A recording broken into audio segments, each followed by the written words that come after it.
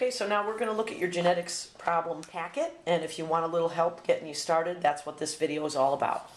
So, get your packet. It's called Genetics Problems. All right? Genetics Problems. Read the problem, underline or highlight the important things.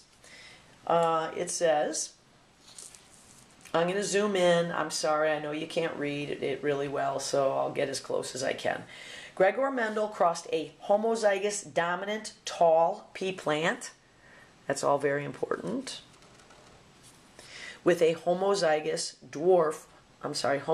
recessive dwarf pea plant.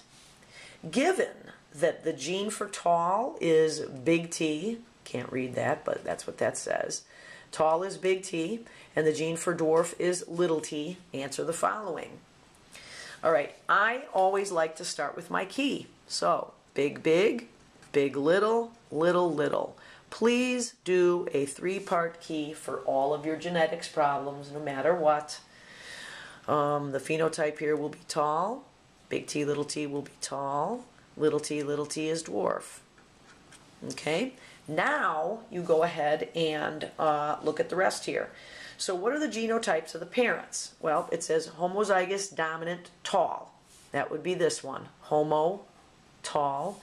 So I put down one parent there, big T, big T, big T. With homozygous recessive, dwarf is little t, so we're going to put little t, little t. What kind of gametes can they produce? Separate this gene pair. Put a big T in one sex cell, a big T in the other sex cell. Put a little t in one sex cell and a little t in the other sex cell. Okay? So this parent can make these kinds of sex cells. The other parent can make this kind of sex cell. I often get the question, how do you know which one's mom and which one's dad? We don't. They didn't tell us. And in this kind of problem, it doesn't matter. I could have put little t here, and I could have put big T over here. All right, set up our Punnett square. Again, make your square nice and big enough so I don't have to squint. Put our sex cells. I like to make them really big so I can read what's in them. My egg cells are little t. My sperm cells are big T. All right, join all of those sex cells. Bring one in, one down, big T, little t. Next one, same thing. These two sperm and egg, all of our offspring are heterozygous for their genotype. All of our offspring are tall. So our genotypic ratio, I'm going to give a percent. 100% of the offspring have the genotype big T, little t. Phenotypic ratio, what do our offspring look like? 100% of our offspring are tall. Now, the next problem says the offspring from problem 1 are called the F1 generation. So these are your offspring from the first cross. This is called the F1 generation. Cross 2 of the offspring from the F1 generation in problem 1. So that's what I need to do for problem 2. Take 2 of these offspring and cross them. Notice that they're all heterozygous. It doesn't matter which 2 I pick. So, my key again, big, big, big, little, little, little. Do that like clockwork.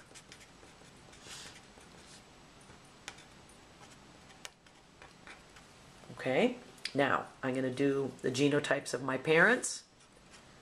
I got this one from up here, and I'm going to get the other one from up there. All of the offspring are big T, little t. That's why we're doing this problem this way.